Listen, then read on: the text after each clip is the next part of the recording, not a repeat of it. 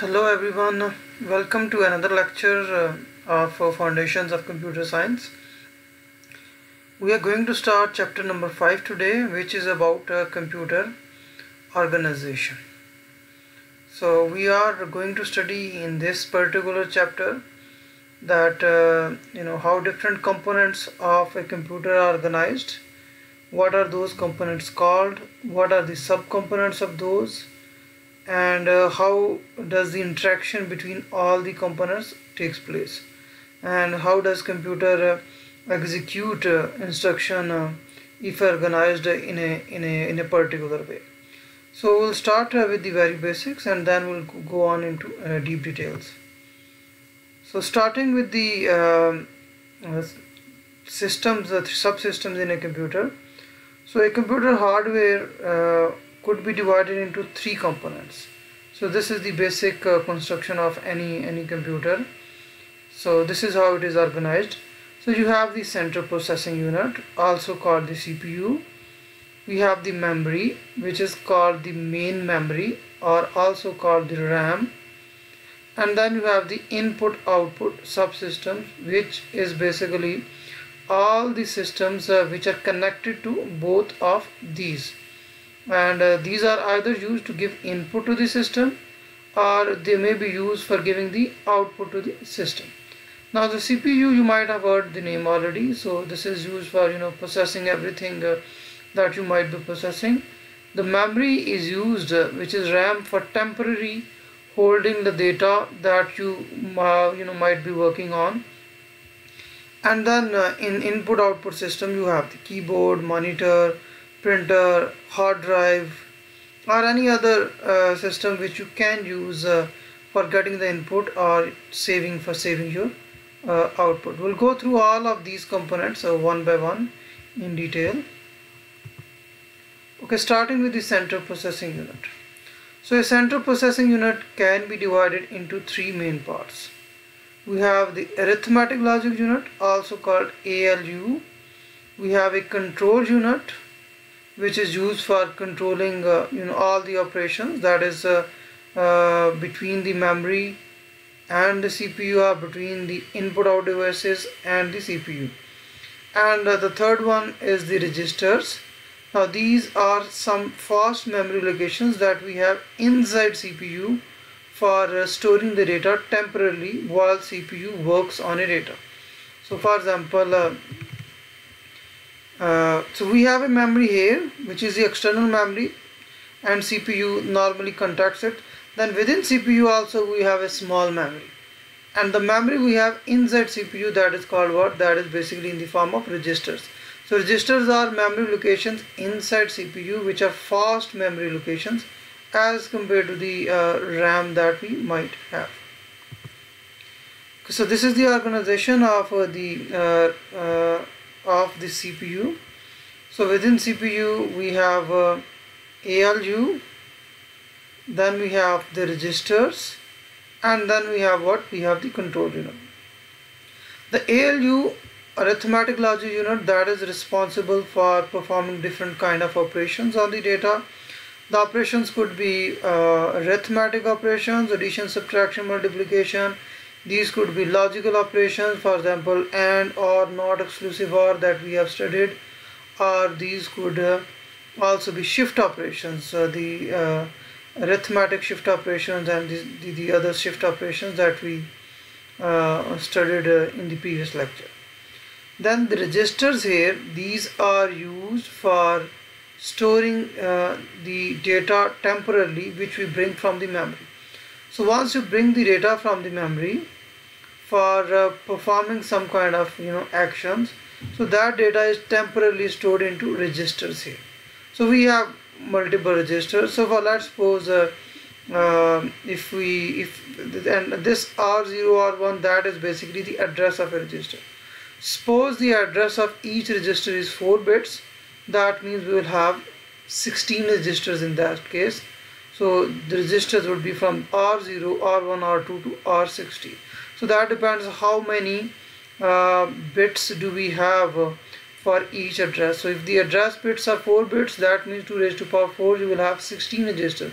If the address bit is For example, 32, that means we will have what? We will have 30, we will have address bit is 5, that means we will have 32 memory locations inside the CPU. So we can have a 32-bit registers or 64, these are the ones common now. So if it is 6, address is 6-bit, that means we will have 64 registers inside the CPU. And then we have control unit. Inside control unit also we have two registers. One is called the program counter, the other is called the instruction register. Now when we perform any operation in the arithmetic logic unit, we have to bring the data and the instruction from the memory. So what does program counter do? Program counter basically points to the next instruction in the memory. So in the memory you may have many instructions which may be placed sequentially. So the program counter basically tells us which instructions to bring now. So when you get one instruction, it automatically points to the next instruction, the instruction that we need to bring now into the CPU. And the instruction register here, that is used to save the instruction. So once we get the instruction from the memory pointed by PC program counter, that instruction that we bring, that is saved into the instruction register, and the data we bring, that data is saved into these data registers. So these are called the data registers. Program counter, that is used to point to the next memory location from where you have to get the instruction, and instruction register is used to save the instruction that we get from the memory. So what are registers? Registers are fast standalone storage locations that hold the data temporarily on which you may want to perform operation inside CPU. So multiple registers are needed to facilitate the operation of CPU. So some of the registers are shown. So you have the data registers, and then you have the instruction register and program counter, both of which were part of actually the control unit. So data registers are used just to store the data, and they are normally referred to as RAR0, R1, and they may go up to Rn.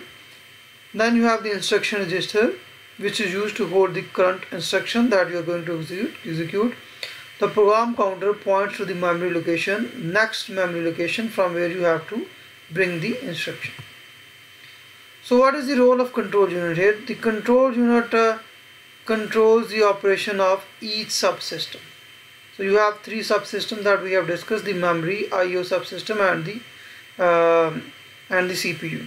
So that is the role of control unit, that it basically controls when to get the data from the memory, when to get the data from the IO subsystem, when to write the data to the memory or write the data to the IO input output subsystem. So when to do what, that is controlled by what? That is controlled by the control unit. Now the controlling is achieved through signals which are sent from the control unit to other subsystems. So depending on what kind of code is sent by the control unit, we would know what kind of operation we have to perform and where do we have to perform the operation. Okay, next is the main memory. So this is an example of the main memory, which is also called RAM. So today a common size of the memory is 4 gigabytes, 8 gigabytes, 16 gigabytes, 32 is also used. So these are common sizes of the main memory, also called the random access memory. So this is how a memory is normally represented in a computer. So you have the memory here. Inside the memory, what do? You store some kind of data, and that data is stored in small chunks of information. So that chunks that you have, they could be 8 bits, they could be 16 bits, or 32 bits, or 64 bits. That depends. For example, you could see here that in this case, this particular memory location that we have here, that is saving how much bits? That is saving actually how many bits? It is saving 16 bits. Now the data that you save here, that is called a word. So a word could be either 8 bits, that is 1 byte, or it could be 16 bits, that is 2 bytes, or 4 bytes, or 8 bytes as well. So that means word, this is called a word. A word can have different kind of sizes. Now each word that you have, may have different sizes. Each word is basically addressed by an address. So if you want to go to a particular memory location, what do you have to do? You have to go through an address. So address basically tells us which particular word you want to extract. So the address actually specifies how many words you may have.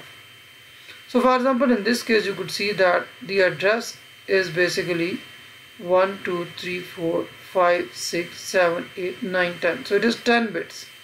So if it is 10 bits, that means it is 2 raised to power. How many addresses we will have? That means we will have 2 raised to power 10 addresses. So how many memory locations we will have? We will have 2 raised to power 10, which is 1024. So we will have 1024 memory locations here. And each memory location is having what? Each memory location is having 2 bytes or 16 bits. So if each memory location is having 2 bytes and we have how many memory locations? 1024. So you can multiply 1024 with 2. So that would mean how many we have? We have 2048. So 1024 multiplied with 2, that would mean 2048 bytes you will have. We have 1024 memory locations. Each location is taking 2 bytes. So we have in total 2048 bytes. Now 2 raised to power 10 is actually called 1 kilo. And this is 2 bytes. So that means we'll have 2 kilobytes saved in this particular memory, in this memory. So how much is the data that is saved here? That is basically you multiply the total number of memory locations that you have with the number of bytes in each word that you have. So we have 2 raised to power 10 memory location, which is 1 kilo, and then we have 2 bytes in each memory location. So 2 into 1 kilo, that would mean you have 2 kilobytes saved in this particular memory. So the size of this memory is basically 2 kilobytes, and then it may keep on increasing. So you may have 4 megabytes of memory or 4 gigabytes of memory, depending on what is the address and how many bytes you have in each word. So a collection of storage locations, each with a unique identifier, that is called an address. So this is called an address, which is used to identify each location. Now data is transferred to and from memory in groups of bits called words. So the data that we transfer from the memory, this is memory, to CPU, or from memory to IO devices as well if you want. So that is basically in the form of words. So words basically can be a group of 8 bits, 16 bits, 32 bits or 64 bits or even more as well. And normally we deal in terms of bytes. So 8 bits is 1 byte. So we may say that a word could be of 1 byte, 2 bytes, 4 bytes or 8 bytes. If the word is 8 bits, it is referred to as byte. So the term byte is more common in computer science. So we may have a 16-bit word, also called a 2-byte word, or a 32-bit word, also called as 4-byte word. To access a word in the memory, so we need an identifier. So programmers use a name to identify a word, and that is basically the address. At the hardware level, each word is identified by address. So total number of uniquely identified locations in the memory, that is called the address space. So that is basically the address space that we have. So how many addresses we had here? 2 raised to power 10. So that is our address space. The address space along with the word size determines the memory size. So these are the units that we normally use in computers, so which is normally different to the units that we normally use for other units in daily life. So for example, a kilo in daily life is basically 1000. So 10 raised to power 3 it is. We may have kilometers, we may have kilograms and others. So that is basically 10 raised to power 3 of the basic unit, which is 1000 of the basic unit. So a kilogram is 1000 gram and a kilometer is 1000 meters. So a kilobyte might seem as 10 raised to power 3 or 1000 bytes, but normally this is not the case for computer, because in computer we always deal with binary numbers. We always go in power of 2. So instead of 1000 in computer, a kilo is basically not 1000 bytes, that is 1024 bytes. And normally we use the exact bytes rather than using the approximation. So we can use approximation in some calculation. You might see some approximations as well, but generally in most of the examples and practically we use the exact number of bytes. Then for mega it is 10 raised to power 6 normally, and in computer it is 2 raised to power 20. So 2 raised to power 10, that is the kilo, and 2 raised to power 20, that is mega. 2 raised to power 30 is giga, which is 10 raised to power 9, and tera is 10 raised to power 12, which is 2 raised to power 40 bytes. So these are the exact number of bytes that we have, and these are the approximations that we use in the real life. So the memory addresses are defined using unsigned binary integer, because the addresses cannot be negative. Addresses are always positive. So that is why we do not use the signed numbers for addresses. We always use the unsigned binary integers for the addresses. Okay, we have a couple of examples here for the relations of the memory and addresses and the words. So let us first go back here and let me explain to you that how it works again, so that we can solve the examples. So first you need to know how many addresses there are, and you need to know how many words in how many bytes in each word. That could be used to get the total size of the memory. Now in a problem you might be given any one of the three. So you have the total addresses, or number of bytes in word, or the size of the memory. So you can multiply the address, total number of addresses, with the bytes in each word to get the total size of the memory. So for example, if you have 16 addresses and then you have 2 bytes in each address, so that means you will have 16 into 2, 32 bytes. And if you are given the total memory, for example, and the bytes in each word, so then in that case you can divide the memory by the bytes in each word to get the total number of addresses. So you multiply address with the bytes in word to get the memory, or if you are given memory and address, then you have to divide memory with the address, or if you are given the bytes in the word, then you have to divide memory by bytes to get the addresses. So this is how it would work. So let us look at the example. So a computer has 32 megabytes of memory. It says how many bits are needed to address any single byte in memory. So coming back here, so it says there are the memory size is what, that is 32 megabyte, and it also tells us that we have 1 byte here, because it is telling us we need we need the bits needed to address the memory if there is single byte in the memory. So we have a single byte in the memory. So we have the single byte here in the memory, and we need to find out how many bits are needed for the memory. So first we want to find out that how many can we represent this memory, that is in megabytes, can we represent in the form of 2, and then we can find out that how many bytes we need, because we know that each word in here is actually only 1 byte.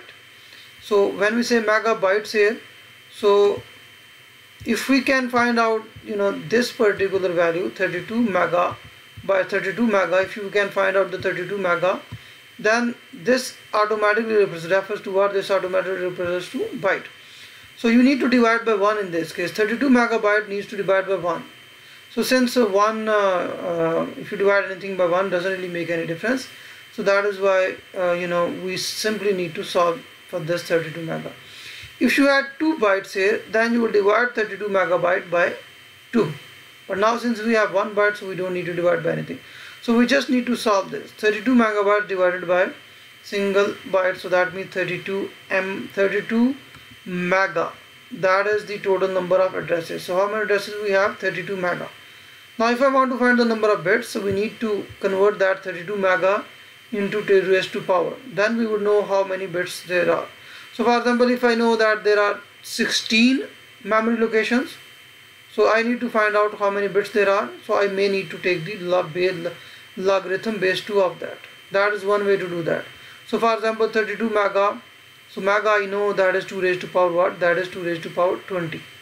So I can divide 32 into 2 raised to power 20. I can take the log base 2 of that, and that will give me the number of bits. Another way could be I can simply write all of this in the power of 2. So the memory address space is 32 megabytes. Mega is 2 raised to power 20. So mega is what? That is 2 raised to power 20. So mega could be written as 2 raised to power 20. What about 32? 32 is actually 2 raised to power 5. So you have 2 raised to power 5 for 32, 2 raised to power 20 for mega. So this becomes actually 2 raised to power 25. So that means we need what? We need actually 25 bits to represent one address. And one address contains 1 byte, so that means we need 25 bits to represent 1 byte if we have 32 megabytes of memory, where each memory location is saving only one particular byte. So as I said, what do you need to do in a problem? So if you have the memory, then you might be asked either to find out the addresses or the number of bits in addresses, that is something related to address, or you might be asked how many bytes there are in each word. So what do you need to do? You simply have to divide the memory with either the number of bytes you have or the number of addresses you have. So how many bytes you have? You have 1 byte, so you simply need to divide by 1, so it won't make any difference. Then you need you only need 32 mega addresses. 32 mega addresses, that is the total number of addresses. We need to have the number of bits per address, so you can take the log base 2 of 32 mega, and we can also convert that using this particular way as well. So if you have a calculator, then you can simply take the log base 2 of 32 mega, that will give you 25. Another example, so a computer has 128 megabytes of memory. So again memory is given, so that means we need to divide. Then it says each word in this computer is 8 bytes. So previously we had 1 byte, now it says 8 bytes. So that means each memory location has what? That has 8 bytes. Then again it asks us how many bits are needed to address any single word in the memory. So we need to find out again the number of bits for each memory location. So first we can find out the total number of memory locations, and then we can take the log base 2 of that to get the bits in the memory location. So we have 128 megabytes of memory and 8 bytes in every in every word. So we can divide 128 mega by 8 bytes. So if you divide 128 by 8, so what does that give you? So that will actually give you so this will be 16 megabytes actually. If you divide 120 megabyte by 8, so that will give you what? That will give you the 16 mega memory locations. You can either do that, or you can convert this into power of 2 and this one into 2 raised to power 2, and can directly find out the memory location. So for example, you could see here that you have 128 mega. 128 mega is same as 2 raised to power 27. How? Mega is 2 raised to power 20, 128 is 2 raised to power 7. So that means this is actually 2 raised to power 27. And then you have 8 bytes in each word, so that is 2 raised to power 3. So since you have to divide 128 mega by 8, so that means you can divide 227 by 2 raised to power 3, because 8 is 2 raised to power 3. So if you divide 227 by 2 raised to power 3, you get 2 raised to power 24, which is actually same as 16 mega. So here this can be represented as what? 24 bits, because 16 mega could be written as 2 raised to power 4 and 2 raised to power 20, so which is same as 2 raised to power 24. So that is 24 bits. So you need how many bits? 24 bits for each address in this particular case. So these are the examples for the memory. So in the exam you might be given any one of these. So you might be given the total number of bits for each address, so you can find out how many addresses there are, and then you may be given the total bytes in each word, so you can multiply the two to get the total size of the memory. Or you may be given any one of these values out of these three, and then you can find the last value. Okay, what are the memory types that we have? So we have two kind of types. We have the RAM and the ROM. RAM is the random access memory, and the other one is read-only memory. Now both of these are actually random access memories. So for example, RAM, the memory that we have, can be accessed randomly. So that means you don't have to go sequentially. You can get any block of the RAM directly, randomly as well. The same is the case with the ROM as well, that you can directly jump to any location of read-only memory and extract that particular memory. Now random access memory and read-only memory, they actually differ in that the random access memory is volatile and read-only memory, that is non-volatile. So if you have RAM is something that if you take the power off, any data in the RAM, that will be lost. So for example, if you're working on a computer and you don't save whatever you're working on, and you simply take the power off, and let's suppose if it is not laptop, you are using some other computer with no power backup. So if the computer is shut down, anything that you're working in, that might be lost, because RAM does not actually store it. So any data that is in RAM, that is actually stored. So sometimes you may see that when you suddenly your computer turns off and you open, so your computer actually has some kind of an old copy of some file that you may be working on. Now that file is not actually stored in RAM. So some of the latest operating system, they temporarily keep on storing a file you are working on, in some kind of temporary files on the hard disk. So when you reload, so they basically say that this was something that you may not have saved, so do you want to recover it? But that is not saved in RAM, that is saved in some kind of hardware by the intelligent operating system. But generally, if you don't save it, if it is in your RAM, so any data that may be in the RAM, that will be lost. Now within RAM, we have two kind of memories. We have static RAM and we have dynamic RAM, also called as SRAM and DRAM. The static RAM is basically a RAM which works on logic gates. So it has the AND gates and all other gates. So these gates which basically then make transistors are used to store values, either 1 or zeros. Now the SRAM basically, it does not store anything, so you have a constant power. Through that power it stores the values. If you take the power off, everything is lost. And since the values here are stored in transistors, so there is no refresh. Sorry, the refreshing is not required. So you don't need to refresh the memory. Once there is something in the memory, that will be in the memory. So SRAM is actually much faster. Based on transistors, it is much faster but expensive. Then you have the DRAM. The DRAM, it is based on capacitors.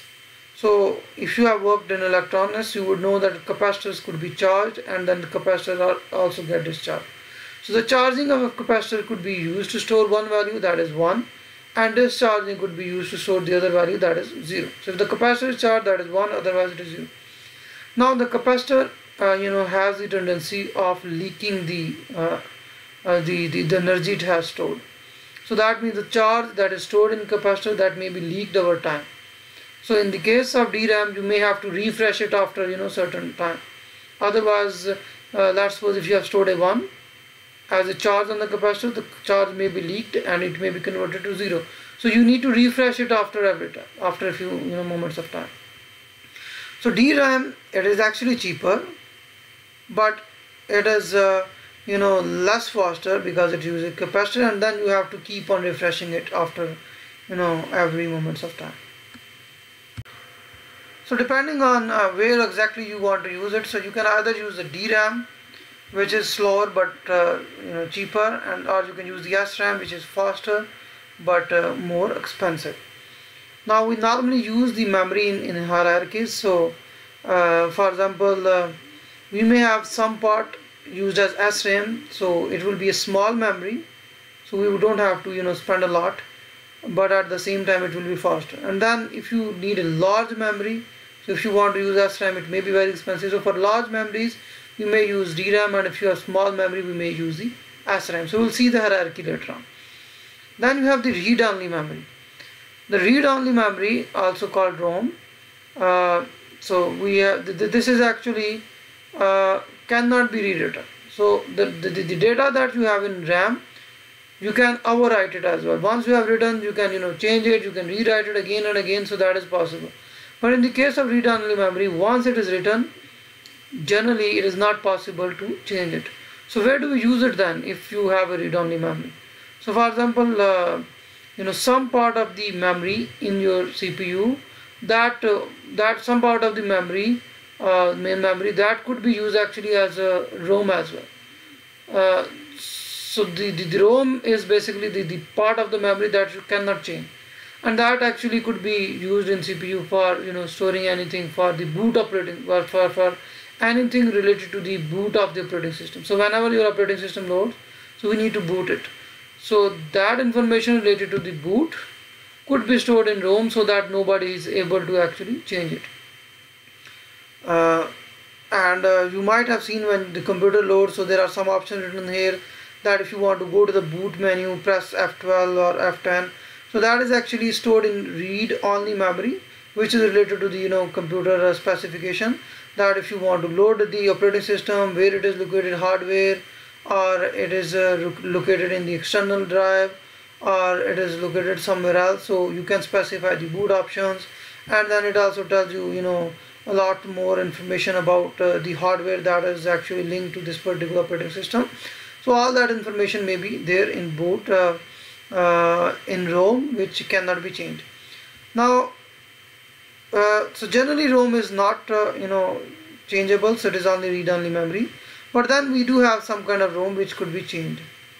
So generally when the computer is shipped, so there's ROM there which has already been written by the developers, and you can't change it. But then we have some kind of computers, some systems where we have PROM, that is programmable read-only memory. So that particular memory is actually not written, it is empty, and then you may be it may be shipped to you empty, and you may be given a certain device through which you can actually write it on your own. So in that case you need to have that capacity, or you need to have experts who can actually write that memory. So you may be given the device, and based on whatever you want to do, you might write that memory on your own, but it will not be, once you write it, then it will not be changeable, so you will not be able to change it, but you can write it on your own with a special device. Okay, then we have erasable programmable read-only memory called EEPROM.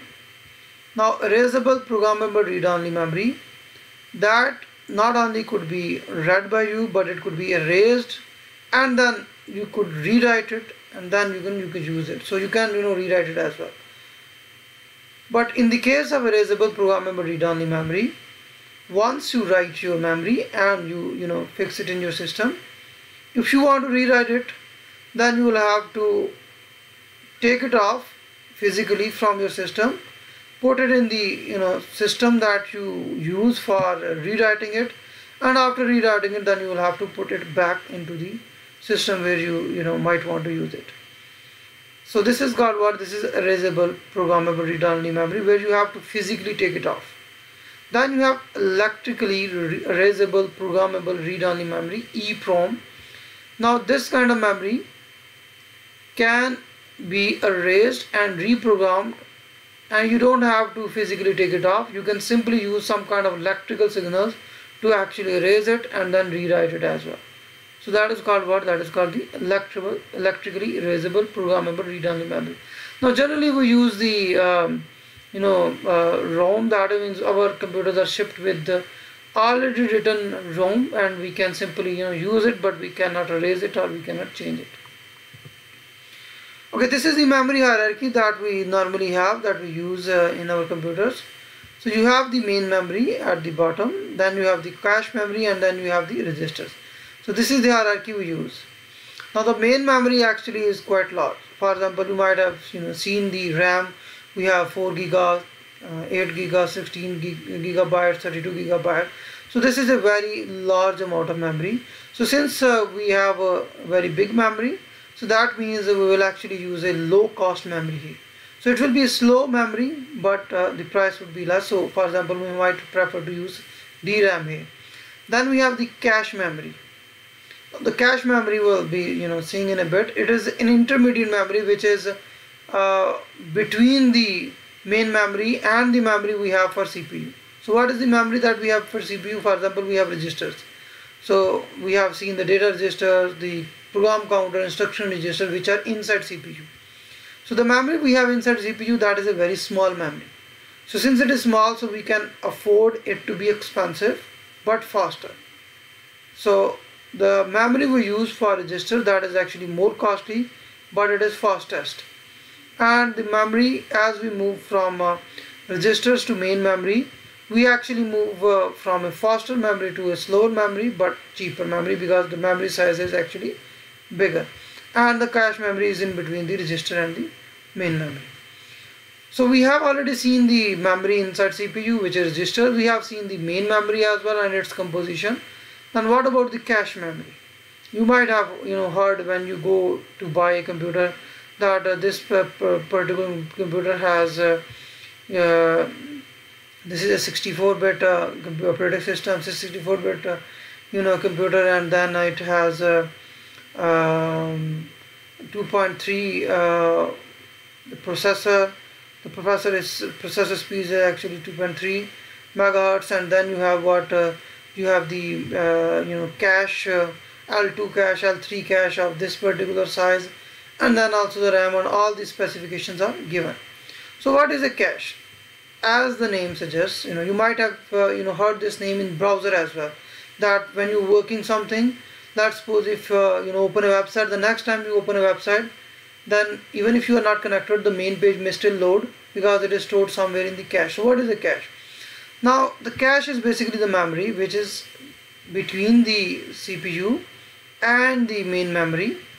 So it is not as faster as the CPU memory, and not as slower as the main memory, and not as big as the main memory, and not as small as the CPU memory. So it is small compared to the main memory, but it is bigger as compared to the registers. So what do we store in cache? So since it is faster as compared to main memory, so what do? We basically whenever we move some data from the main memory on which we want to perform operation in the CPU, we place that data into the cache, and then we can perform some operation and do everything that we want. So the next time, whenever we want to perform any operation, instead of looking into the main memory, we actually first look for that data into the cache. If that data is available in the cache, so we don't need to go to the main memory, we actually use the data from the cache because it is faster. That we will be able to do the processing faster. And if the data is not available in the cache, we go into the main memory, we get the new data, we replace the old data from the cache with the new data, and then we perform the operation on the new data. So if the data is available in the cache, we don't need to go to the main memory, we simply get the data from the cache and do operation. If it is not available in the cache, we go to main memory, get the data, put that data into the cache, replace the old data, and then perform the operation on the data. So next time if the same data is requested, so we might have to get the data, we might get the data from the cache rather than going to the main memory. Now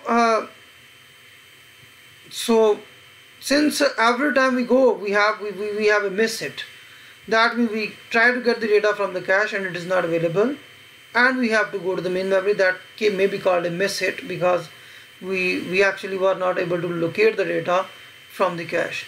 So what do? All the old data that was available in the cache, that is actually replaced with the new data. So if somebody is requesting one frame only, and suppose we have 3 frames in the cache, so what does it do? Does it replace only one frame or all the frame? It will replace all the frames in the cache. How?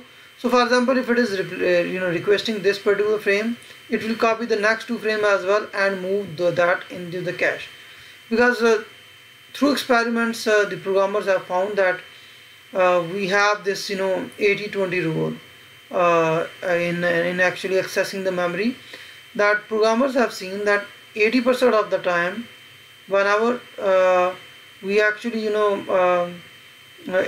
it's only 80% of the times that we actually try to get the same data again and again.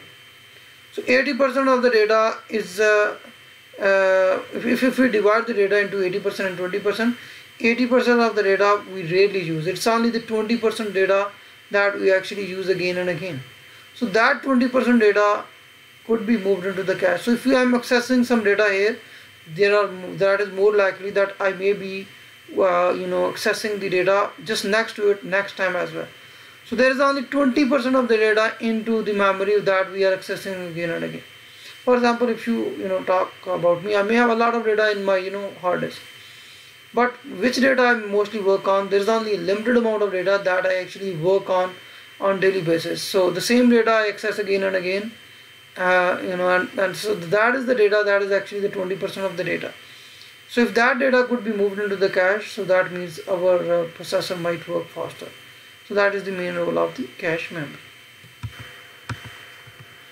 For the next topic, we have the input-output subsystem. So what is input-output subsystem? So we had three systems there: the CPU, the main memory, and I/O subsystem. So this is the third subsystem. So the collection of devices referred to as the input-output subsystem in a computer, that is called I/O subsystem. So we communicate with the outside world and to the stored program and data using the I/O subsystem. So there are two broad categories of the I/O subsystem. We have the non-storage and we have the storage devices. So what are the non-storage devices which cannot store any data? So for example, non-storage devices, we have keyboard, monitor, printer. So for example, keyboard could be used to input the data, monitor could be used to see the output on the screen. So both of these do not store any kind of data. Printer as well, printer does not store any data.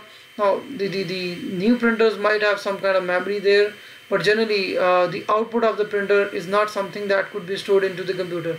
So generally, if you use printer, we have some kind of paper printed out of it, which cannot be directly used into the computer. So we might have to scan it to get it to a convertible format, which could be used by the computer. Then we have the storage devices. So output of printer cannot be directly stored into the computer, so we say that it is not a storage device. Now the storage devices we have these we use to store large amount of information so that we can retrieve later on. So for example, hard disk that we have in a computer, that is a storage device. So this is an output device, and that we use for storing information for so that we can retrieve at a later time, even if there is no power, because the main memory and all of the other contents, they are actually non-volatile. If you take the power off, everything is lost. But the large amount of information that we may want to save in some kind of memory device, which may be cheaper than the random access memory, so that kind of device is called a storage device, which is slower but can store large amount of information. So we have two kind of storage devices, and magnetic devices or optical devices. So we'll go through these one by one. So magnetic devices, we have either magnetic disk or we may have the magnetic tape. So in a magnetic disk, how does it work? So we have the disk drive. So we have many disks in a magnetic disk. So how does it work? So each disk may have a lot of information. So for example, this is one disk. This is the top view of a disk. So each disk has many tracks. So in this particular disk, we have 3 tracks here. Then all of these tracks, they are separated by inter-track gap. Then these tracks are divided into different sectors. And then we have the inter-sector gap as well, which is dividing the sector. And each sector stores a certain amount of information. So when we get the data from a disk, we basically go to a particular sector and get the data from the sector. And then to read the data, we basically have a controller which has a read-write head. So we may be able to read the data, or we may be able to write the data on the disk drive, which is the magnetic disk drive. Now the magnetic disk drive is basically a random data access drive. How? Because we can directly move to any of the data randomly, whichever data you want to move. And the how fast we can extract the data from the disk, that basically depends on 3 factors. What is the speed at which this disk rotates, because the controller is fixed and disk can rotate. So how fast the disk can rotate, that is one factor.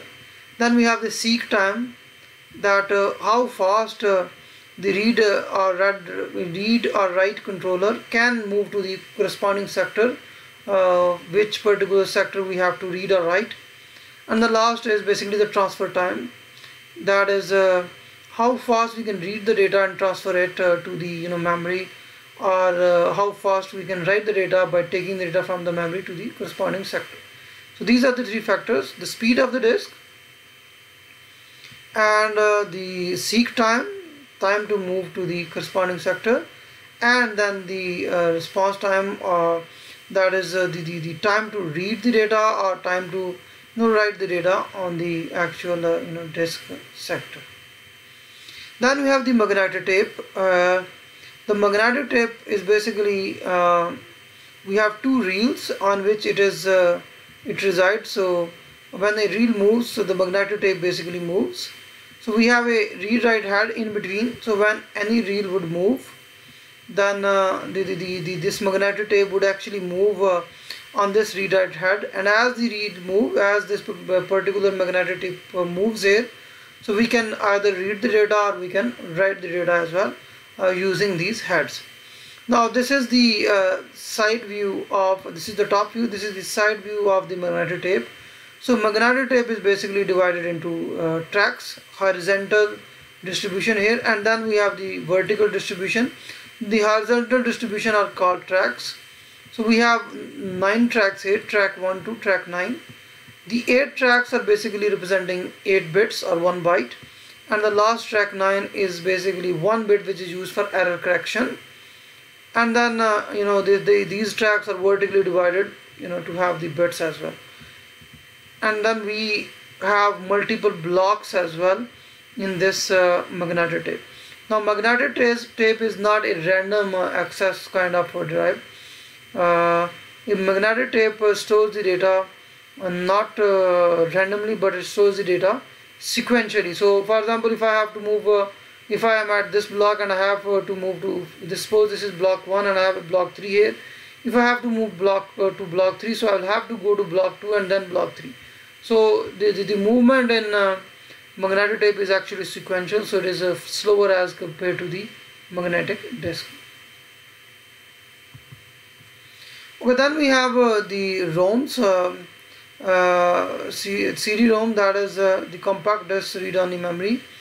So which basically works on a laser or optics, we also call that it works on optics. So we have the magnetic drives, and then we have the optical drives. So this CD-ROM, they basically store the information in some kind of optical drives.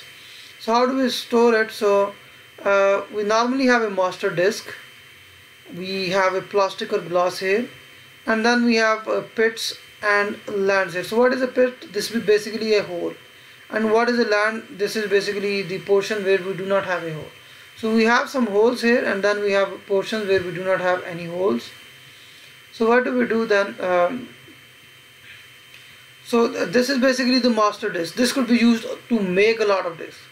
So how do we do that? Then we basically create a mold from this master disk. So first we have to create the master disk, then we create this mold, and what is the material of the mold? This is basically polycarbonate resin material. So once we create the mold, how do we create the mold? Wherever you have a pit, so you basically have this kind of tower here, and wherever you have the land, you have the hole here. So this is exactly opposite to whatever you have the master disk. So after creating this mold, we basically put our this polycarbonate material inside this mold. So when you put this material inside this mold, so wherever you have this particular gap here, so this particular gap, when you put the material here, so this would result in what? This would result into the land. And wherever you have this tower here, this would result into what? Into a pit. So we can get a replica of the master disk by using this mold, by pouring a polycarbonate resin material into the mold. And once we get this polycarbonate material with the pits and lands, then we add a reflective layer here. Now this reflective layer that we have here, that layer is normally made of aluminum, and once this layer is basically used for the reflection. Then we add another protective layer after the reflective layer, and then lastly we have a label for this particular CD. Now once we do that, we basically create the CD where we have the polycarbonate resin material, we have the reflected aluminum material, we have protected layer and a label. Now how do we read it? When we put this particular, so suppose this is the surface of a CD. So when we put the CD inside a CD-ROM, so we have a laser source and a laser detector there. The laser source basically puts the light or laser on the surface of the CD, and based on the pits and the land, the light would be reflected or it may not be reflected. When light falls on any land, it is reflected and detected by the laser detector, so that is treated as 1. And when light falls on a pit, it is reflected twice, one by the reflected rail and once by the this particular pit as well. Now the size of the pit is made such that the light reflected from the pit and from the reflected rail, they add up through a constructive destructive interference, and the light basically get cancelled and you do not get any light at all. So when there is no light at all or very low light, then that means it is actually a pit, so it is a 0. And when there is a light reflected, that means it is a 1. So all the data that is stored in computer, that is in the form of binary numbers 1 and 0. So through this we get 1s or 0s are our data. So that is how we can read the data from a compact disk. So we have different kind of compact disk CD-ROMs. We have 1X CD-ROM that is 150 KB per second. So it can read the data 150 KB per second. Then we have 2X, which is double the speed, 4X, and we go up to 40X, which can read up to 6 megabytes per second as well. So these are the different CD-ROM speeds. Now we used to have CD-ROMs in computer previously, but nowadays we rarely have the CD-ROM. The USB stick has actually taken over, or external hard drive a lot of people use as well. So we don't really use CD-ROM a lot nowadays, but it could still be used for storing the data. Now the data that we store in CD-ROM, this is how the data is stored. So we have a lot of data in the CD-ROM. So the data is divided into these kind of in this format. So we have 1 byte, which is 8 bits. Then you have a symbol, which is basically 14 bit. So we basically add 6 more bits to a byte to make one symbol, and those extra 6 bits that we add, that 6 bits are just used for error detection and correction. So that means the data is more secure in the form of a CD, because if there is any error, that could be corrected as well by using what? By using the extra bits that we have added for error detection and correction. So the original data is only 8 bits, but the extra 6 bits we have in symbol, those are for error detection and correction. Then you have a frame, which consists of 42 symbols. So 42 into 14, that will give you the number of bits in a frame. Then you have a sector, which is basically 98 frames. So you might have heard this for your old hard disk as well, which used to be working on optic disk principle, that there is a bad sector in your hard disk. So that actually refers to this particular sector, which may be consisting of a number of frames. So this is how a CD-ROM CD is basically the data on the CD is placed.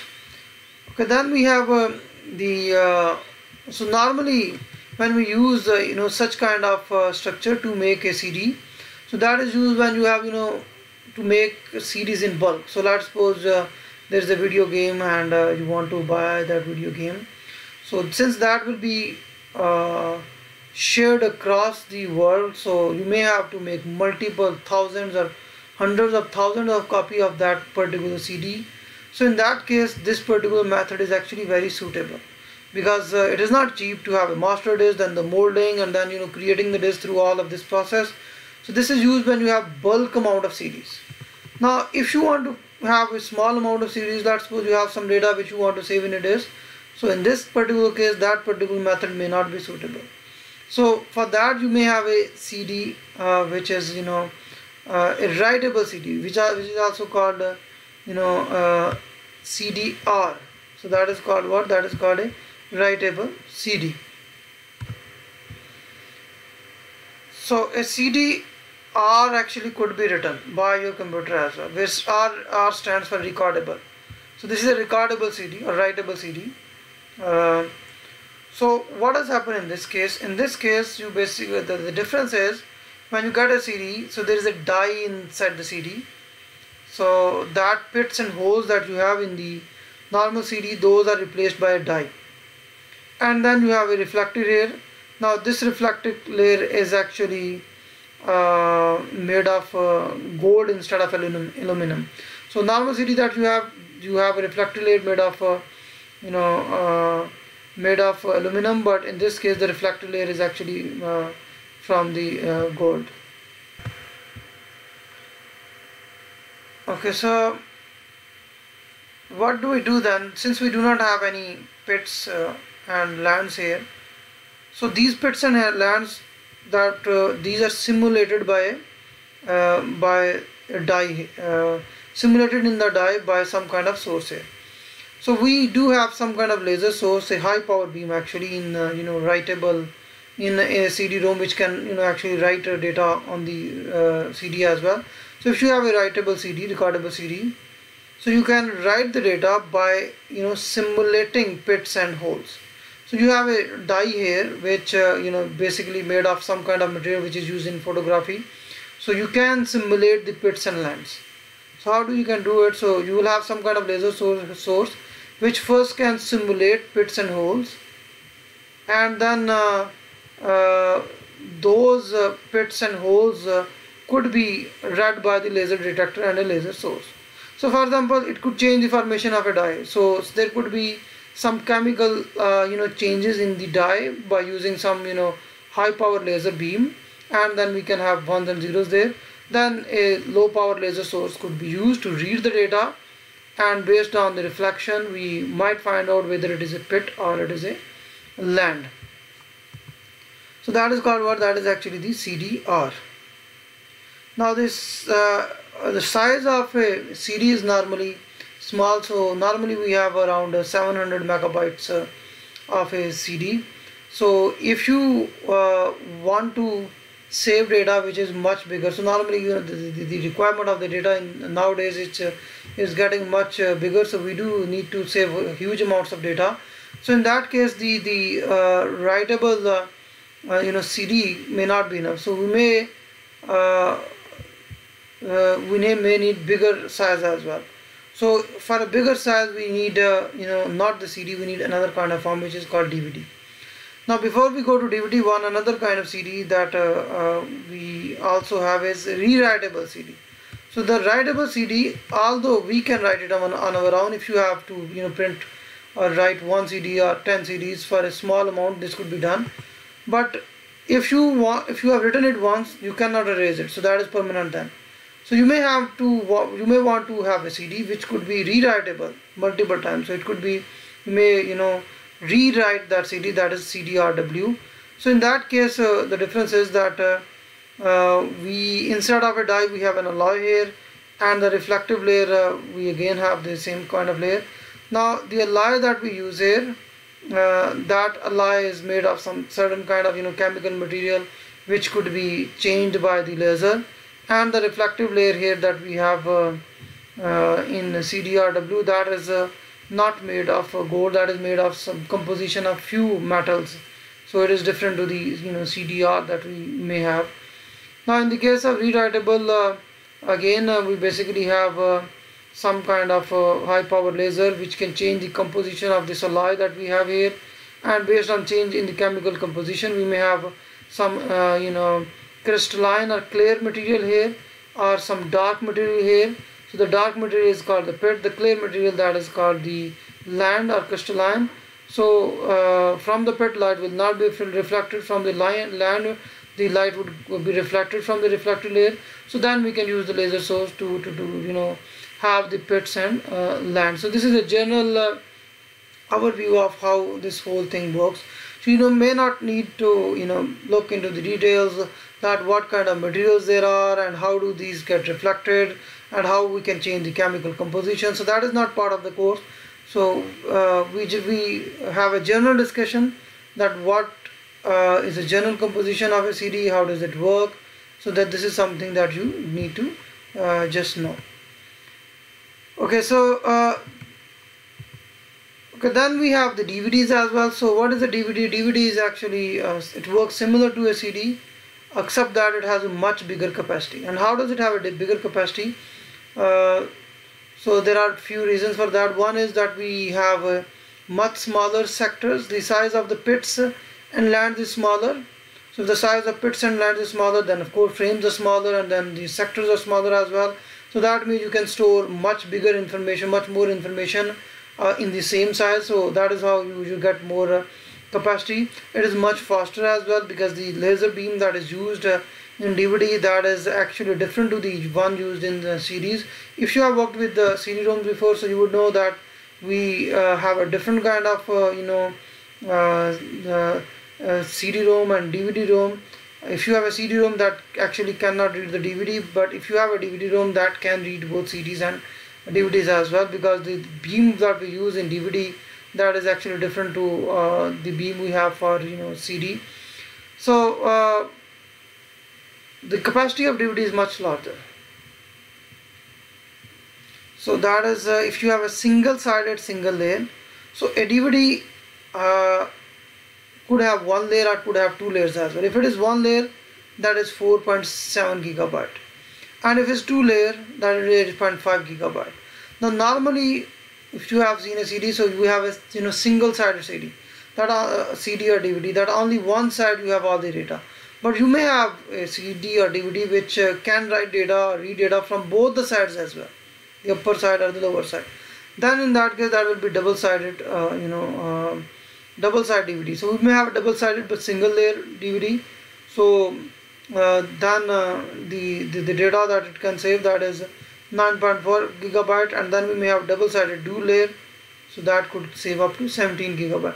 Normally we have single-sided single-layer DVD, so that can save data up to 4.7 gigabytes. Okay, next we have the subsystem, that is interconnection. So how can we connect different parts of the memory? So one, we have connecting CPU and memory, then we have connecting IO devices, and we also have the addressing input and output devices. So the interconnection actually plays an important role, because the information needs to be exchanged between these three subsystems. So let us see how can we do that. So suppose you have the CPU here, and then you have memory. So between CPU and memory, we have three kind of buses. We have the data bus, address bus, and control bus. So these are the connections through which we basically share the information. So data bus is used for controlling the data between CPU and memory. Address bus is used for telling which particular memory you want to get. So the size of the address bus depends on how many addresses we have. If we have 16 addresses, so that means address would be 4 bits long. If you have a data bus, depends what is the word size here. So if you have a 32-bit word size, that data bus could be 32 bits. So the greater the bits of the data bus, then that means we can have faster data transfer. And the control bus basically controls whether we need to read the data from the memory or write the data from the memory, what kind of instruction it is. So how can we connect IO devices? So IO devices cannot be directly connected to the buses that connect the CPU and memory. So CPU and memory can be directly connected using these buses, but IO devices cannot be directly connected. What is the reason? Because IO devices are actually electromechanical, they could be magnetic, optic devices. So for example, we may have a monitor, it could be we may have a keyboard, so it could be electromechanical device. And we may have a disk, which could be magnetic. We may have a ROM, which could be optical, CD, which could be optical. So the CPU and the memory, these are electronic devices, so those can directly communicate, but these one cannot directly communicate because they have different kind of composition. Then these are much slower speed than the CPU and memory. So we need to have some kind of intermediary device which can handle these differences. So the speed at which these two work, so they may not be compatible with each other, so we need to have some kind of controller. So we have some kind of controller through which we actually connect the input output devices to the buses. So these controllers or interfaces that we have, they basically control how the data would be connected. So for example, if we have keyboard, we have monitor and all of these, so they connect to these buses using some kind of controller. So we do have a bus here connecting to these devices, but not directly. CPU is connected to memory directly using buses, but CPU or memory are connected to these devices using some kind of controllers. And why do we need controllers? The reason is already explained. So we have different kind of controllers that we have. We have SCSI controller, which basically uses this kind of daisy chain configuration. So we have multiple devices attached to this controller, and each device has its own ID. So when the data is transferred, then which particular data it should go to, that actually depends on that what kind of ID has been transferred. So if the ID is, for example, 4, that means we are actually talking about the scanner, so data is transferred to the scanner. So the data that is connected, that is transferred from CPU to the controller, that is transferred through parallel connection, and then it is transferred to any one of the devices that you may have. And then these devices, they are in daisy chain connection, but there must be a terminator here through which they should be connected. So for example, the last device that we have a terminator here, and then we have a terminator here. So these are connected to close this particular connection of the SCSI controller.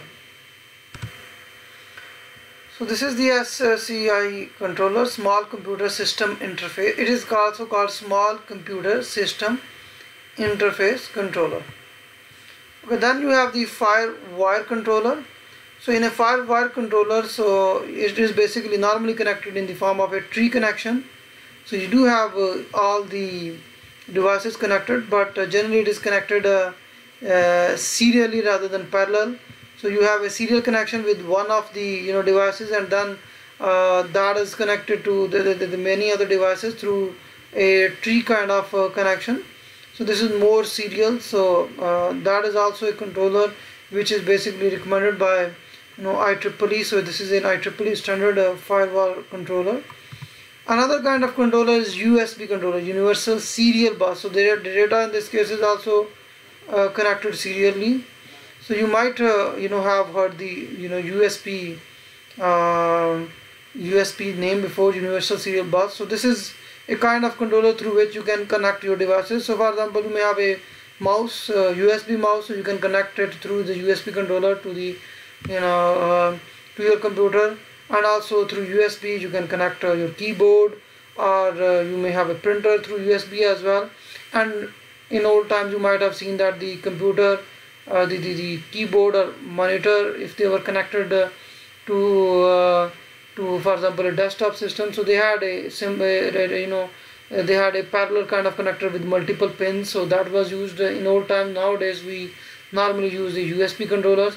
So in a USB controller you normally have a root hub, and then that that can connect up to many devices, and then we can directly connect the devices to this USB root hub controller. And then we can also connect another hub to this USB root hub.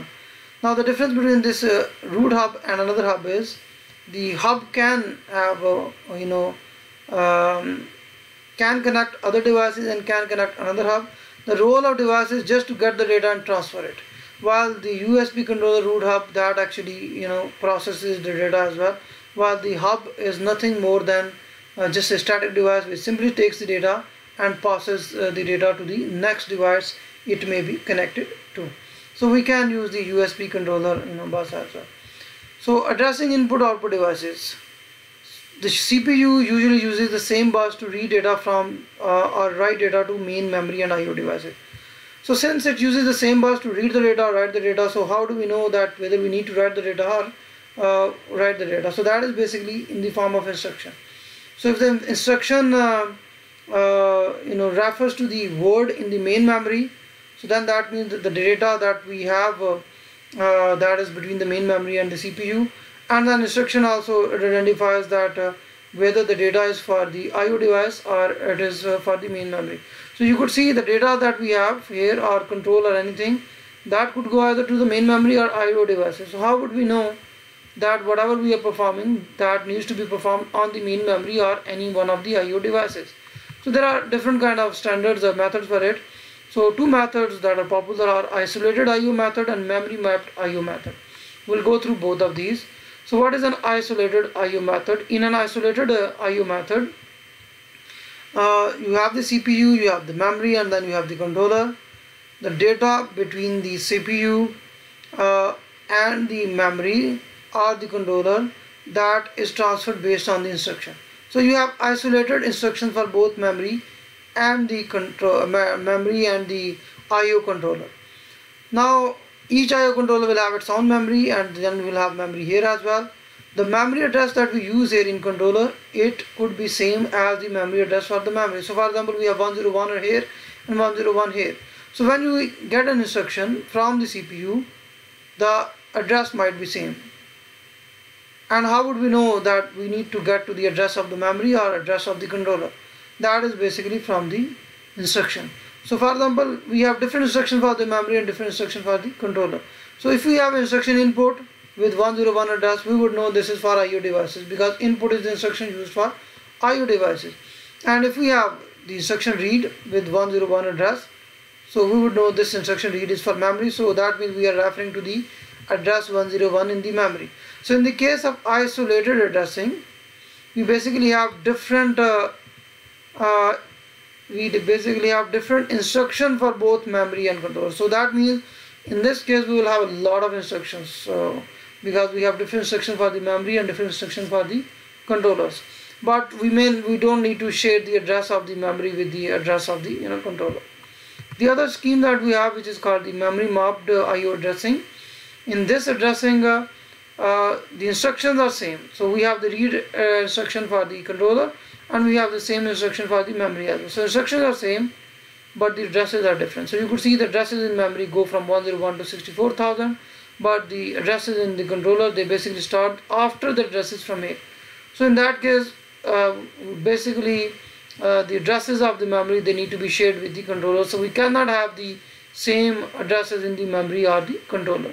But in this case, the advantage is we have less number of instructions. So so this is how we know that whether the instruction we are performing, that is between the memory or the CPU, or between the controller or the CPU. Okay, the next topic we have is the program execution. So the general purpose computers we have today, they use a set of instructions called a program to process the data. So a computer executes the program to create the output data from the input data, and the program and the data, all of these are actually stored in the memory. Now CPU normally it uses the machine cycles to execute the instructions which are in the memory, and by one these instructions are fetched from the memory, these are executed. So a simple cycle, that machine cycle consists of three phases.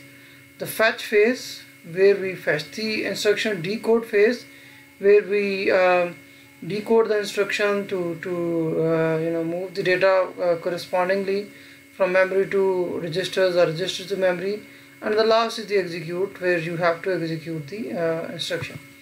So for example, let's suppose we have any operation written in the memory. So what do we have? We first have to fetch that particular instruction from the memory. So by fetching we mean that we will have the program counter which will be pointing to the instruction that we need to get. We'll get that instruction into the instruction register. So that is fetch. Now that instruction that we have, that will be in some kind of language, so we have to decode that into binary language. So that is basically the decode phase, where we decode it. For example, the instruction could be that we need to bring the data from memory to registers. So we'll decode it and then we'll execute it. So if it is, for example, that's for getting data from the memory to registers, we'll get the data. Similarly, another example could be that you get fetch an instruction from the memory then you decode it, and decode basically tells us that there are two registers in the CPU, and you need to add the values of those two registers and save in some other register. So that will be the execution part. We'll go through the examples and then it will become clear. So this is the machine cycle: fetch, decode and execute. So you start from here, you fetch, decode, execute, then you get the next instruction, fetch, decode, execute, until you reach a halt instruction, which means you need to what? You need to stop. Okay, so before we go into the details of fetch, decode and execute, since the commands we use, they require to transfer data from IO devices to CPU and memory, because the input that we normally get, the data that we get, that is from an input device, and similarly the output is also onto an output device. For example, we use keyboard to get the input, and then we might do some processing of the input, and then the output may need to be shown on the output device. Now the operation of the CPU must be synchronized with the IO devices, because CPU is much faster than the IO devices. So how would it communicate with the IO devices? There are different kind of synchronization mechanism. We have the program IO mechanism, interrupt driven IO mechanism, and direct memory access controller mechanism. So this is the program IO controller mechanism. So in this case, what does happen?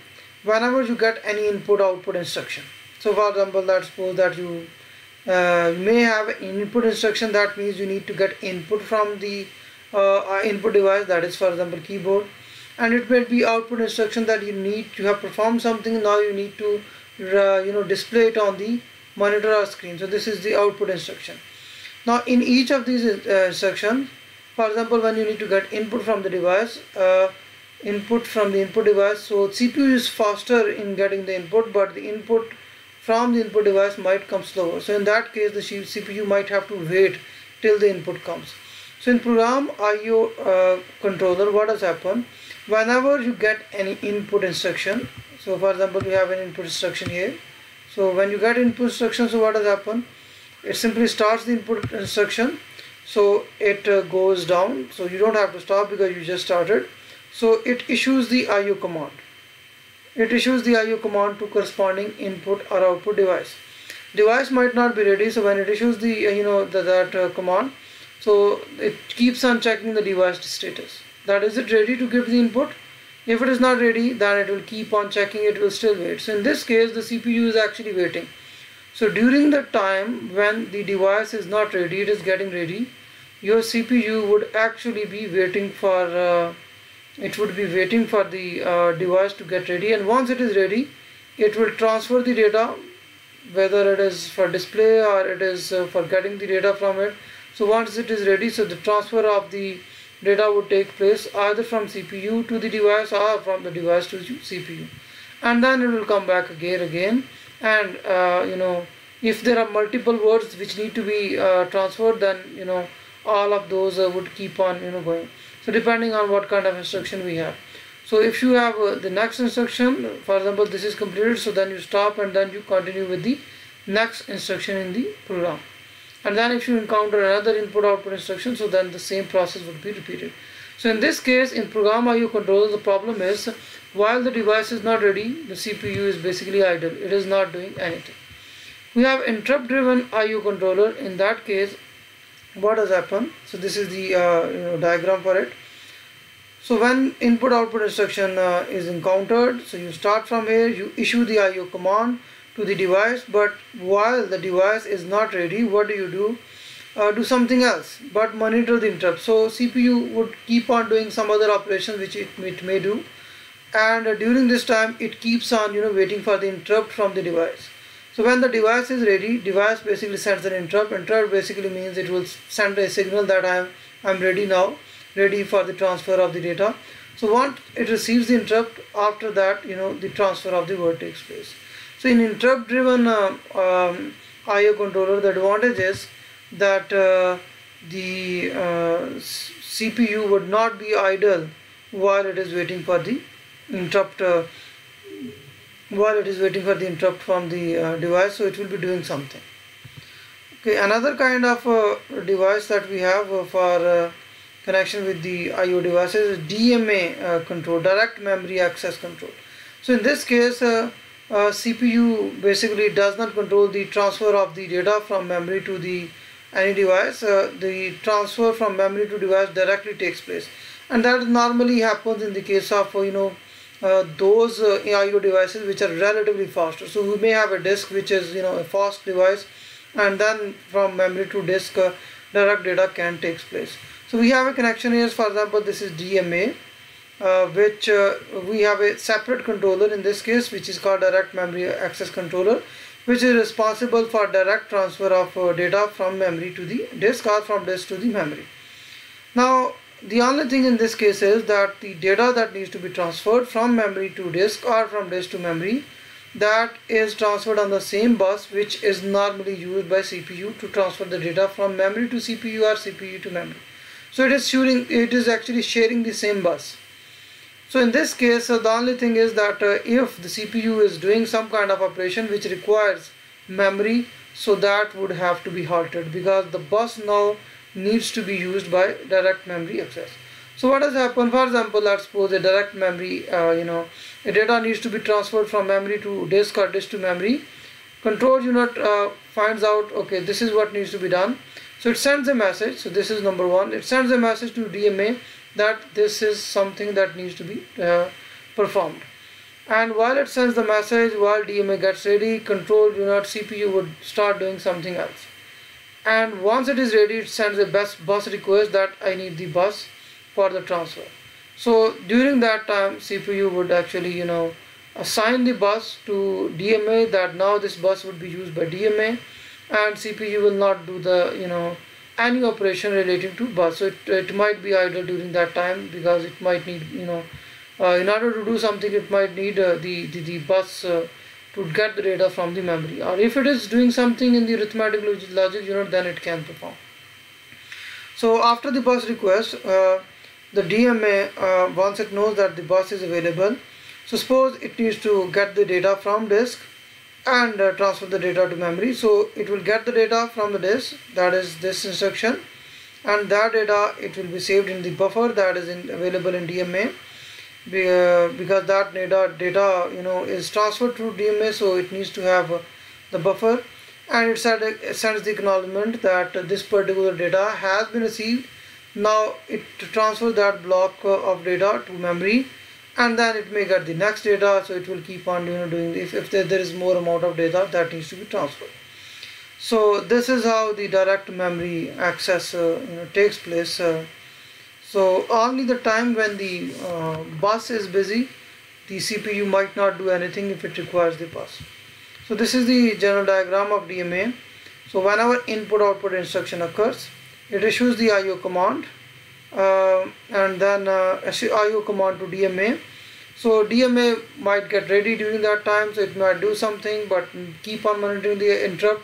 When DMA is ready, it sends the interrupt, and then after that it releases the access to buses and waits for the DMA to finish if it needs the bus.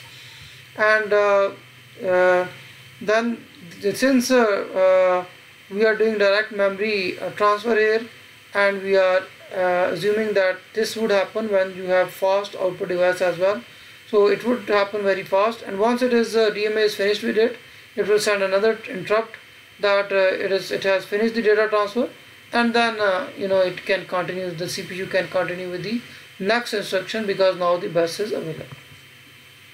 Okay, then we have different kind of architectures that we use for the instructions that we use in CPU.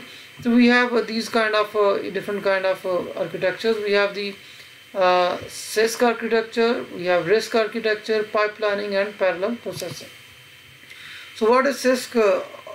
It stands for Complex Instruction Set Computer.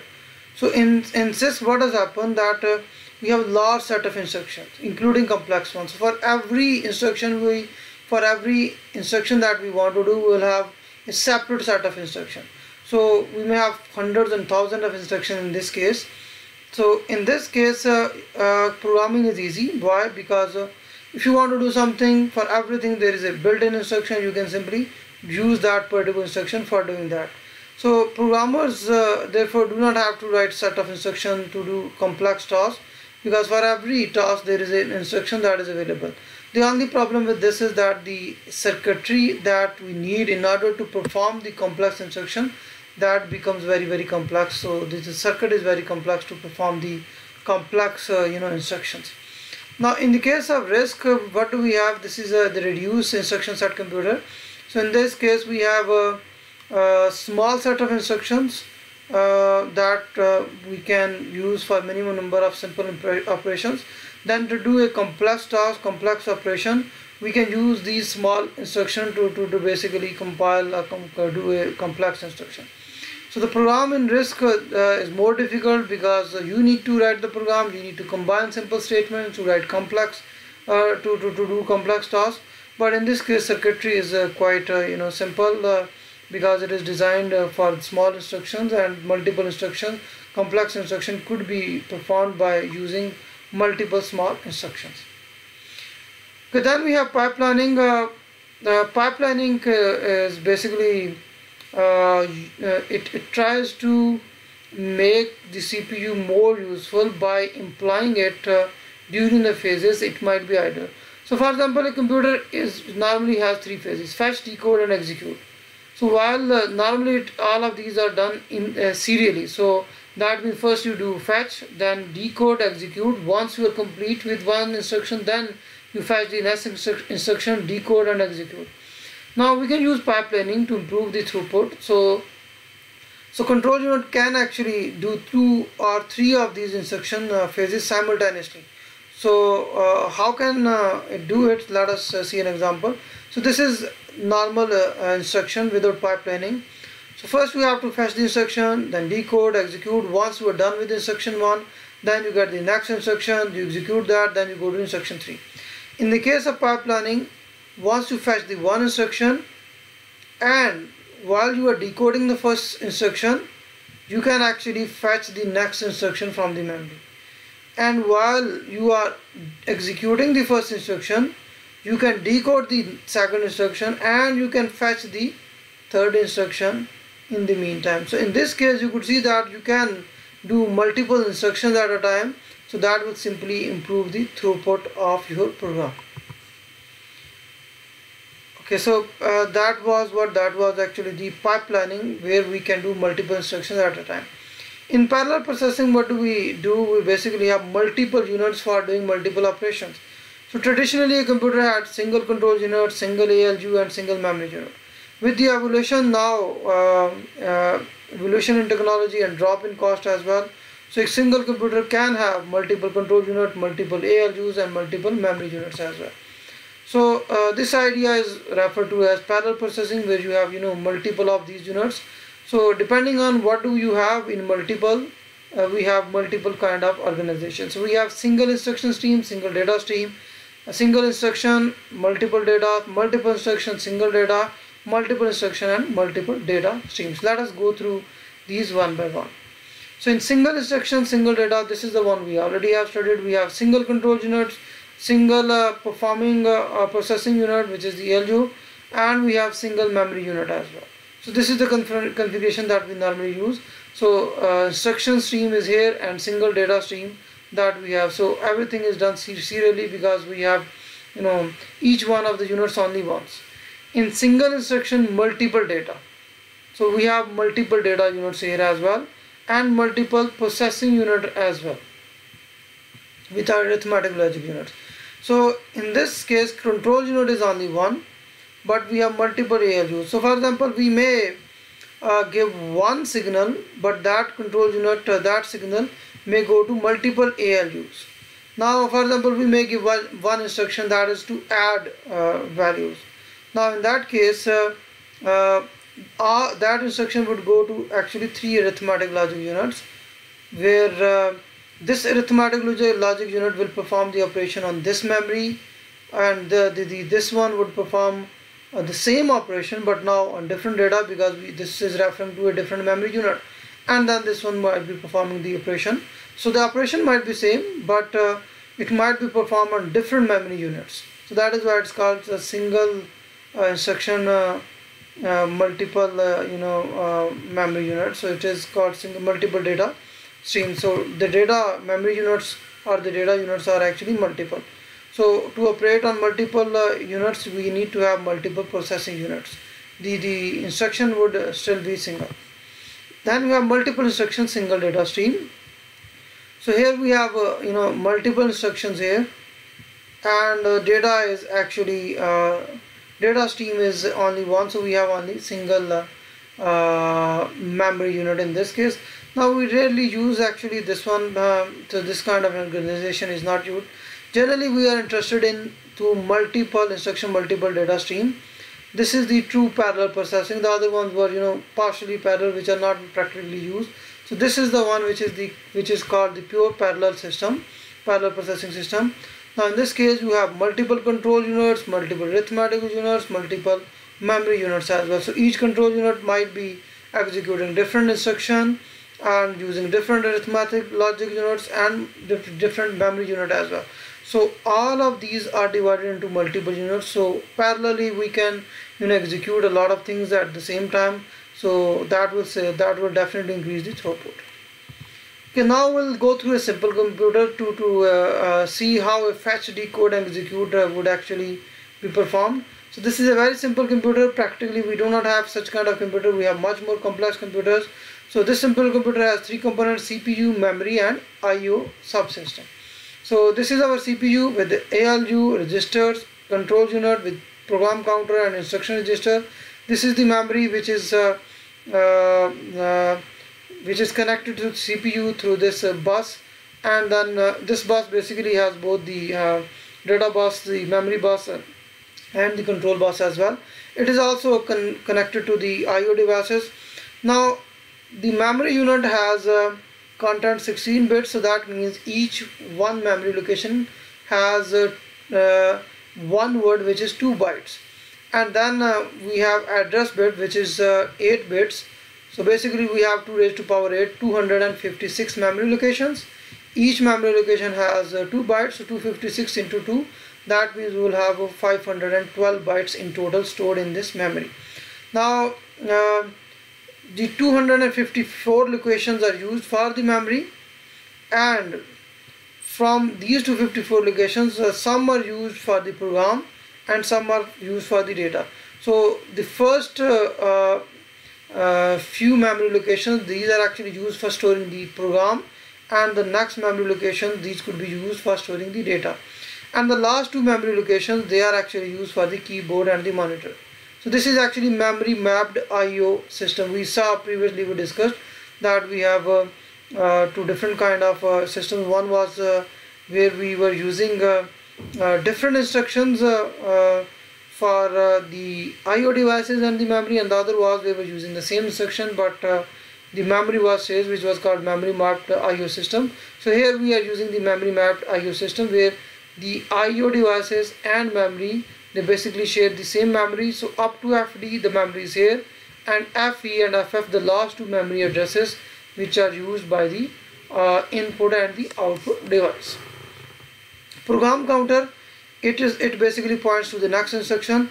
So since we are just starting the program, so program counter would be pointing to the first memory location 00, and instruction register, initially it will be empty, it will not have any instruction. So when we start, it will simply get the first instruction from the first memory location, because the program counter would be pointing to that. So let us try see how the instruction is performed. So instruction set, we will go through a very simple instruction set. Now in our case, because the contents are 16 bits, so that means we will have what? We will have an instruction which will be 16 bits only. And if you are saving the data would also be 16 bits, because this is how we can save the data. So the instruction that we have, it will have two parts: the opcode or operation code and the operands. So the opcode specifies what kind of operation we need to perform, and the operands, basically these are the operands on which we have to perform the operation. So how many opcodes we can have? Okay, let us try to see. So that depends how many instruction we want to have. So it says each instruction consists of 16 bits. So since we are getting instruction from here, from the memory, we'll get the instruction. Memory is 16 bit. So that means each instruction will be 16 bits. And then it is divided into 4 4-bit fields. The leftmost field contains the opcode. So the first 4 bits will contain the opcode, and the other 3 fields, they basically contain the operand or address. So since the leftmost field, that is the first 4 bits, the first 4 bits, these contain the opcode. So that means we will have 2 raised to power 4 number of opcode, which is 16. So we will have 16 different kind of operations. So first 4 bits, these are used for opcode. The next 12 bits, these are used for operand. So we have different kind of actually instruction types. So we may have the 12 bits divided into 4 bits. So now this could be a register, this could be a register, this could be a register. So that means we use 4 bits for a register. Why? If you look at the registers, how many registers do we have? We have 16 registers, R0 to R15. So that since we have 16 registers, each address of the register would be how many bits? It will be 4 bits only. So that is why we have 4 bits for one register here, because each register can be addressed by using 4 bits. So if we have 3 registers, then we will have 4 bits for one register, 4 and 4. Sometimes we may have an operation, for example move, where we want to move the data from one register to another register. So we don't need the last 4 bits in this case. So if it is gray, that means we don't need that. Because sometimes we may have only one register. For example, we want to increment the register or decrement, so we may need only one register, so we don't need anything else. Sometimes we may want to move the data from the register to memory. So that means we need the memory address here and register address here. So what is the memory address? The memory address is actually 8 bits long.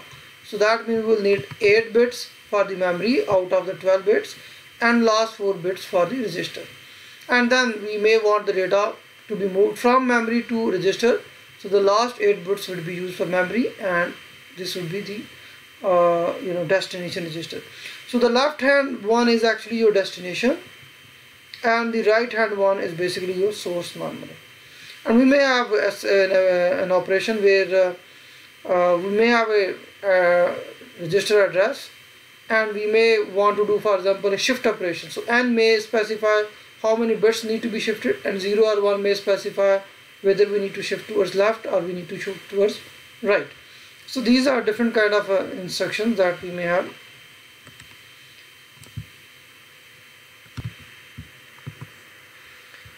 Processing the instruction. So during the fetch phase, the instruction whose address is determined by the PC, we get this instruction from the memory into instruction register, and then we increment the PC so that it points to the next instruction.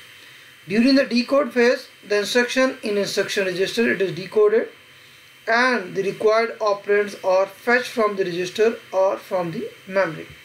During the execute phase, the instruction is executed by the ALU and results are placed in the appropriate memory location or the registers.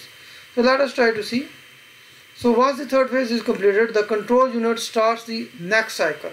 So that means, again, since PC is pointing to the next instruction, it will get the next instruction, then decoded, then executed. So this process will keep on continuing until we reach to instruction, which is actually the halt instruction. So these are different kind of instruction we have. So for example, if your code is 0, so we have nothing here. So this was the last instruction here. So we have the opcode which is 0, we have nothing here, that means we need to stop. If we have code 1, so that means if the first 4 bits represent 1, this is the load instruction. Load means we need to load the data from memory to register. So we go to the memory location, which is here, represented by last 8 bits, that is M5. We load the data from memory 5, location 5, to register RD, which is your destination register.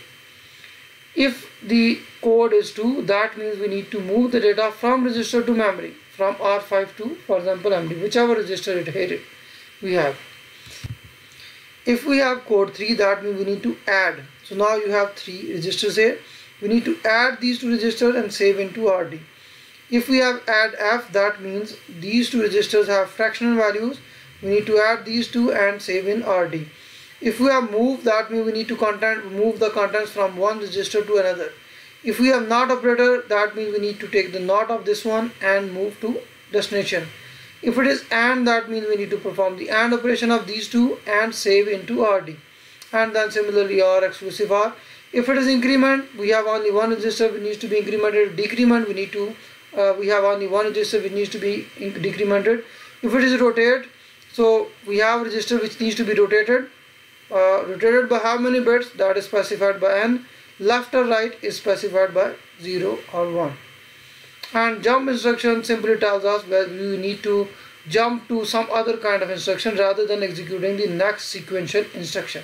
So the register here we have, if it is equal to R0, if it is not equal to R0, then PC is equal to N. So that means this is the jump instruction, and we need the program counter to move to this particular address which is provided here in the N, provided by these 8 bits here. And if it is equal to R, then that means if it is equal to R, then in that case it means that we simply have to move the contents of the memory location into R. So that means it will actually be this particular instruction here, which is the load instruction. So let us see an example. Suppose we have a simple example A plus B. We want to add the two numbers and save the result into C. So let's see how we can do this.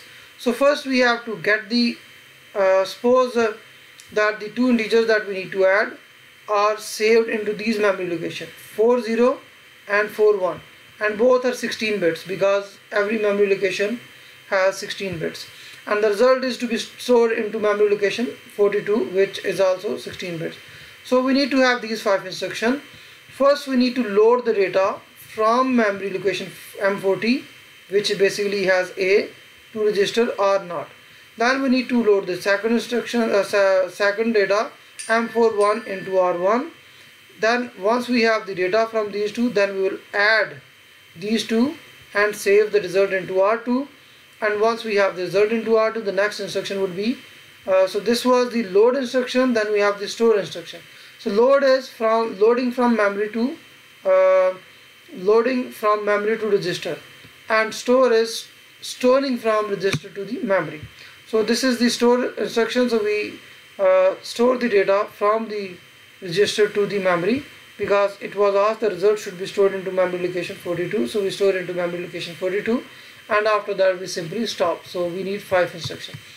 So this is the opcode for this. So opcode is, for example, the code is 1040. So since it is load, so that means first 4 bit will represent 1. Then we need to move the data to register R0. So next 4 bits would represent 0 here. So that means this is the address of R0. Then 40, because the memory location is 40, so we'll have 40 here. So that means we need to move the data from M40 to R0, and this tells us that this is actually a load instruction. 1141 means again load instruction. The first represents what kind of instruction it is. So you could go back and see that 1 actually means it is load. So we load, and if it is load, then that means we need to have destination register and we need to have the memory address. So from which memory address? M41. So that means we'll have 41 here, and we will use the next register R1 because we already have the data in R0. So now we can use the next register R1. We can actually use any one of the registers. We are using R1. Any register which has not been used before could be used. So we use R1 here. So from memory to move the data to R1. Next is we need to add. So since the two values, suppose they are integer values, so we'll use 3201. So that means we want to add integer values, save the result into register R2, and 01 means that we need to get the data from the register 0 and we need to get the data from register R1. So these two will be added. We already have saved the data here. Result will be saved into R2. So this is that. Now we need to store. So for store we will be using 2 here, which means store. 4 means 42 means that we need to, since it is store, so that means next 8 bits would be used for the memory. 42 means that this is the memory location M42, and 2 means that we need to take the data from this particular register. So we'll take the data from R2 and save into memory location M42. And now next we have 0000, that means it is simply the halt operation. Okay, so storing program and data, store the 5-line program into the memory. So now this program that we have here, that is 1040114132, this program needs to be saved into the memory location from 0000 to from 04. Why? Because we have only 5 instructions. And why do we need to save it here? Because the first memory locations actually, these represent the first memory location, these represent the program, and these are the one for the data. So the data is in 40 and 41, and the program is basically from 00 to 04. So we can go back. So program will be saved from 000 to 004, because this is where the programs are located, and data would be in 401, 41 and 42, because that is the address that we use for data. So 1 cycle per instruction. So if we have a small program with 5 instructions, we need 5 cycles. Suppose we have these numbers which we want to add. This is the result that we want to save back into this memory location 42. So these numbers are basically in hexadecimal. So these numbers are stored into the memory. So in memory basically has 16 bits. So it can be saved into hexadecimal. Each number is 4 bits. So this is hexadecimal notation. So let us see how this would be executed. So first we need to get this instruction 1040. So we can go back and see the first instruction was actually 1040. We'll get this instruction. Why? Because program counter is pointing to 00. So that means we need to get this instruction. So this instruction will get into IR. So this is the fetch instruction. So this is the fetch instruction. So first we need to fetch it from this memory location into here. So that is the fetch instruction. And after that we need to decode. What does decode tell us? Number 2 is decode. Decode tells us that this instruction means we need to move from M40 to RD. This is a load instruction. We need to load the contents of memory location 40 into R0. Why? You could see that 1040 actually means this, load M40 into R0.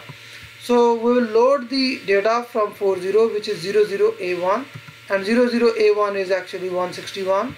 So we will get this data from here to register R0. So we will get data here. So this is the so this was the decode. Next is execute. Execute means now we need to execute this instruction, which means we will move the data from here to here. So fetch means getting instruction from here to instruction register. Decode means finding out what does this instruction mean. Executing means executing this instruction. That means moving the data from memory to the register.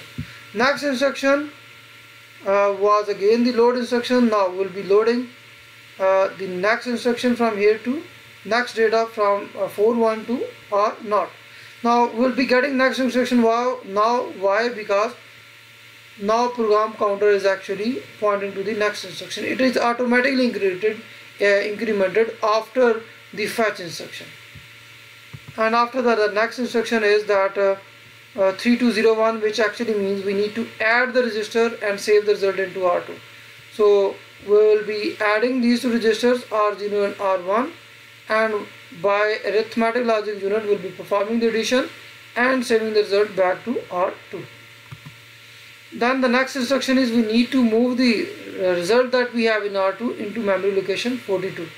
So we'll fetch the next instruction, decode it, and then move the data from here to the memory location 42. And after that, the next instruction is basically 0000, which means we simply have to halt. We'll stop here. So this is an example of a simple instruction. Now in this example, we are actually taking the data from memory, performing the operation on the data and saving the data back into the memory. Practically, when we take the data, we normally do not take the data from memory. We take the data from an input device, and when we write the data, we do not write the data to memory. We basically write the data back onto the device again. There's some kind of output device which could be monitored. So getting data via an input device is normally called a read operation, and we read the data from IO device. While sending data, it is called a write operation, and we normally write the data not into the memory but on some kind of output device. So if you have input and output devices, then what will be the sequence then?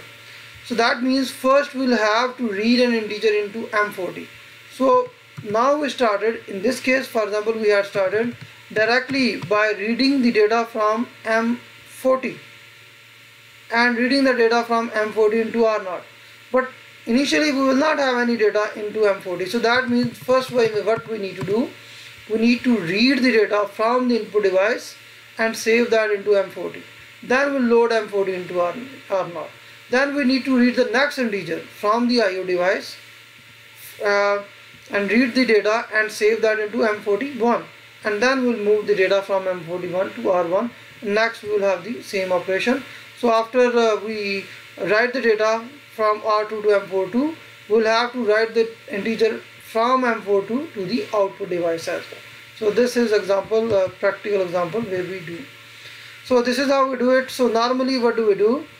We, for example, let's suppose we need to read the data from the keyboard. So let us see what is the address of the keyboard. So the address of the keyboard is FE, the address of the monitor is FF. So the address of output device is FF, the address of the input device is FE. So that means first we need to read the data from the keyboard, and the keyboard, which is the output device, it is actually connected to the CPU, it is not connected to the memory. So that means we need to read the data from the keyboard into the CPU, and then from CPU to the memory, which is M40.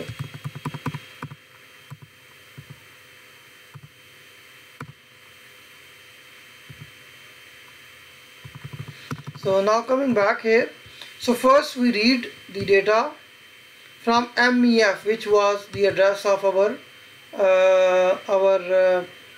input device, which was the keyboard. So we read that data into R, which is our register, into the CPU, and then from R2 we basically write the data into the memory. For the write operation, we move the data from memory to the CPU, and then from a register to the back to the memory.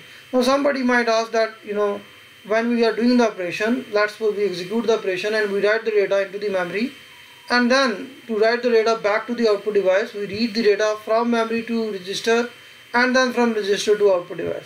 We already have seen. So for example, in the last step, what we did, we wrote the data from R2 to the memory, and then to get the data back to the output device, we read the data from here to register again, and from register we write the data back to the output device.